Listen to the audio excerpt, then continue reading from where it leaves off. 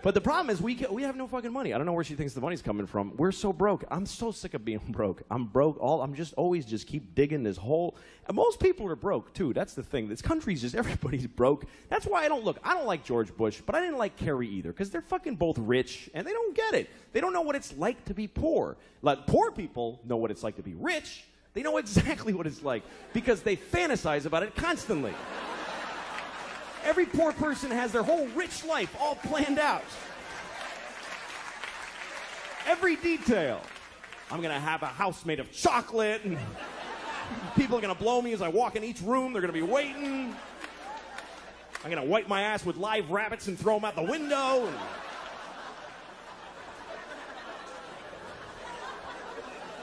And got it all worked out. But rich people don't fantasize about being poor. Why the fuck would they do that? I'll have to take the bus everywhere. Yeah!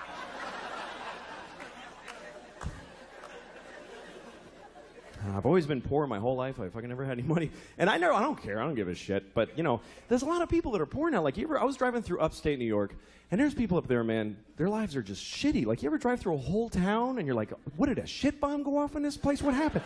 Everybody's life sucks in the whole town. And you can tell because they're just standing in front of their houses like... just bleak. And a lot of people call those people white trash.